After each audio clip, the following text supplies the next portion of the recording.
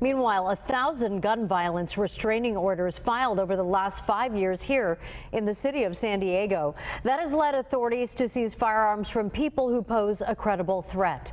Now, these restraining orders, which are approved by judges, require people to turn over their guns and their ammunition for a specific period of time. Our Sarah Alegre joins us with more on the city's efforts to keep weapons out of dangerous hands. Sarah. Maria, the 1,000 gun violence restraining orders that the city has reached has spanned throughout a 4-year period, stemming back to 2018. Now, according to the city attorney, 50 of these restraining orders may have prevented mass casualties, preventing threats in our schools, workplaces, and public areas right here in San Diego.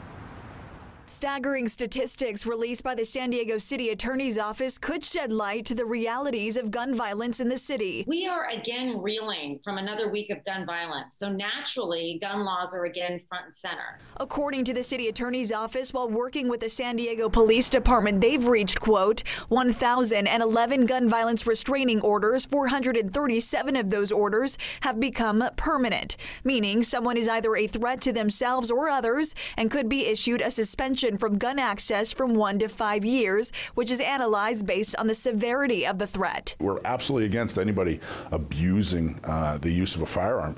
But what's happening here is you're giving somebody the ability to take firearms away from somebody who really has done almost nothing. Michael Schwartz with the San Diego County Gun Owners PAC argues the recent trend is a product of what he calls accusations against law-abiding gun holders. What we're seeing is that like I said, they're using these vindictively against people rather than preventatively. This as a series of gun-related hearings are underway this week in San Diego federal court, followed by a Supreme Court ruling that sets a new standard for judges, one pointing back to the Second Amendment. So there's a little bit of law, there's a lot of history, and there's a reevaluation of a wide variety of gun regulations and restrictions under this new ruling. They're basically saying, look, you have to go back to the original intent. You know, what was the Second Amendment intended to do?